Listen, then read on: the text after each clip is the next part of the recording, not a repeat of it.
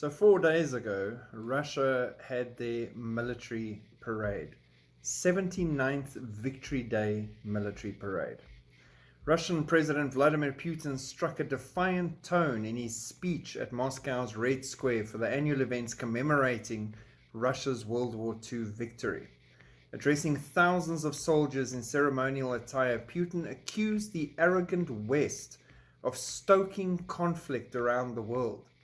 We know that the exorbitance of such ambitions and what it leads to.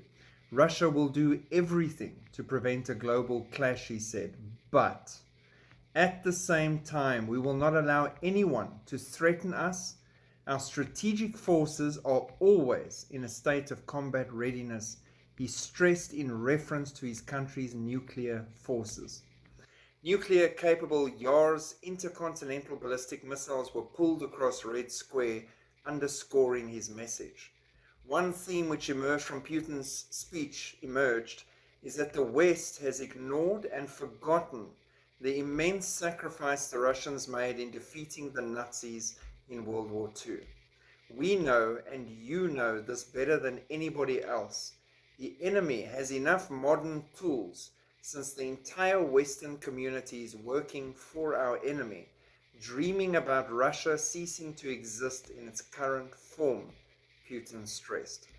So here's a bit of the speech, and I want you to look at the video and see the layout, how they are prepared, how they're chanting, everything that's been put there on parade to show strength and willingness to go to war.